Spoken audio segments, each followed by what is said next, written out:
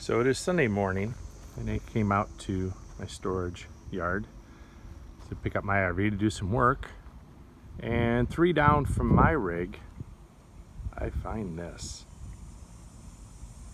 Yeah, it's a little too close for comfort. This was a travel trailer. You can see there's still some left of it. And then over here we have the remnants of a Class A. This is clearly a Workhorse chassis. And I know that because that PCM sitting right there is a General Motors PCM slash Workhorse. Now this thing here, tripping over things, completely burned down. You see the refrigerator remnants right there. A little bit left of this guy. I guess the scary thing is you don't know what was the root cause of all this.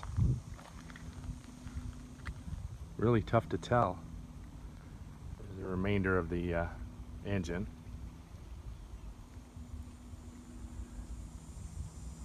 Nothing left of this at all. It was one hell of a fire. But I would think that if you parked your rig, you would certainly shut everything off, including the propane. So that's why I'm a little stunned as to how this thing caught fire. I'm guessing someone forgot to shut something down. You can see the propane tank, if I can zoom in on that. It's still intact, which I guess would be a good thing. But yeah, this is kind of scary because there's mine right there, the bounder.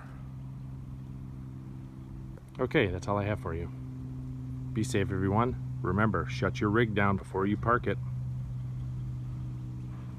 especially if you have it parked next to your house. Have a good day.